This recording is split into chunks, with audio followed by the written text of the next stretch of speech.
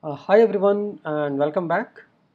And in previous couple of videos we covered about top JavaScript tricky questions. Okay. Now after just going through about stack, queue and linked list, the basic data structures. Now initially we covered some problem solving with the help of stack. Now we are covering some set of like 10 to 15 general questions about JavaScript, which you can solve with the help of string or array. Okay, so we'll start with the third question, which is talking about palindrome. Okay, so we will see how you can check a particular string is a palindrome or not. So we are going to just write a function is palindrome. Okay, and in this function body, so what is palindrome means? So whenever you actually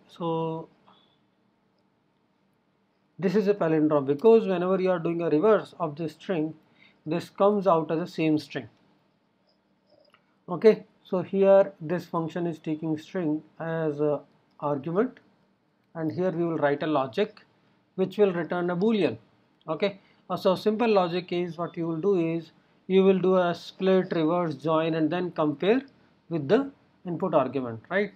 This is what you can do, or what you can do is this is an array. Like if I see uh,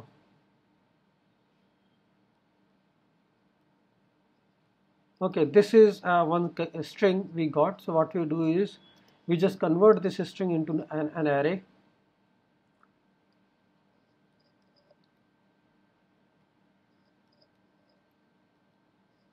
Okay, and then you play around with this array just to identify that when you do the reverse of this array and join, are you getting the same string or not?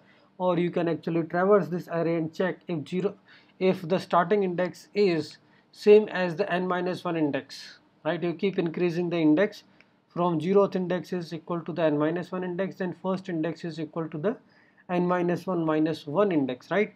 So you traverse it from the forward and compare it with each and every character from the back of the array. So simple, what we can do is a string dot split. So once you do split, what it will give you, it will give you the array. String gets converted into an array of characters, and here we can just check every condition that each and every character of the array, the starting index value should be same as the end index value. Then the iteration will increase.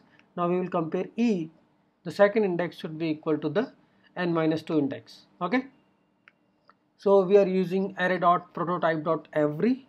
Here we are getting every character and index also. Okay, and this is a callback function. Like what it will do is it will return, it should be just a condition, character should be equals to,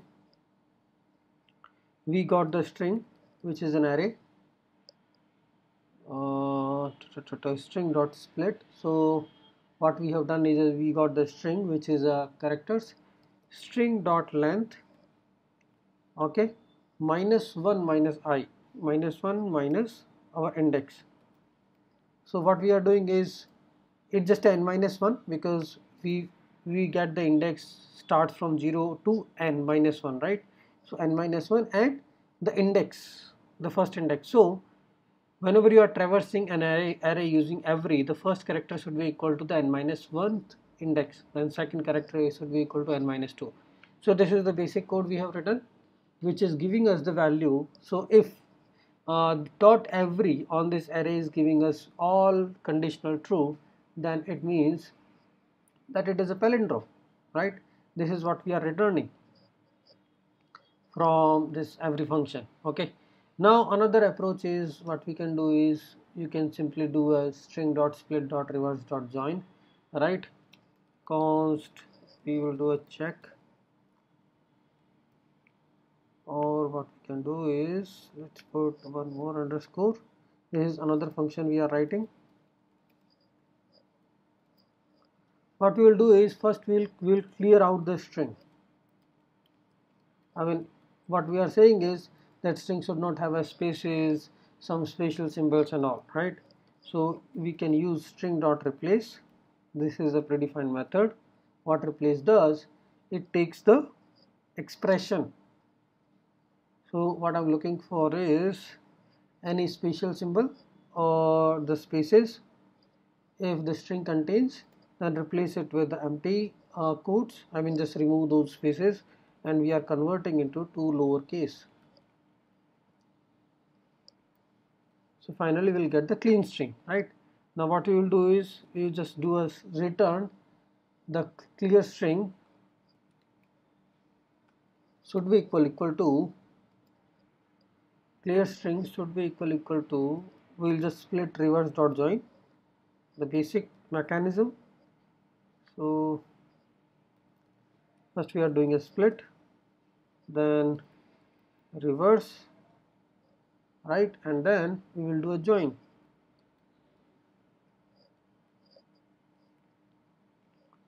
This should give us, so what we did is we just clear out the string, remove the necessary things, and then we are just comparing the original string with the reverse of it. Okay, a simple one. So these are actually two basic ones. Now you can also use a stack. What you can do is you keep pushing the elements and then you keep popping the elements. So you keep pushing the elements till the middle of an array. Okay, like you have this is an array. Same array we can talk about. Okay, so first you will find out the length of this. Okay, length divided by 2, you will iterate till that, and you will push items to a stack. Okay, after once you are done with the half of an array, you will still iterate, and what you will say is you will start popping up the element. Okay, so these items are on the stack and these items are still need to be traversed. Now you traverse them and you also keep doing a pop. So first pop element will be E, it is same as the E. Then second pop element is H, which is same as H, right? Push items to the stack and then start doing a pop and compare, right? So we can also do that. In the next part, what we will do is we will do the palindrome with the help of simple stack. Okay, thanks everyone.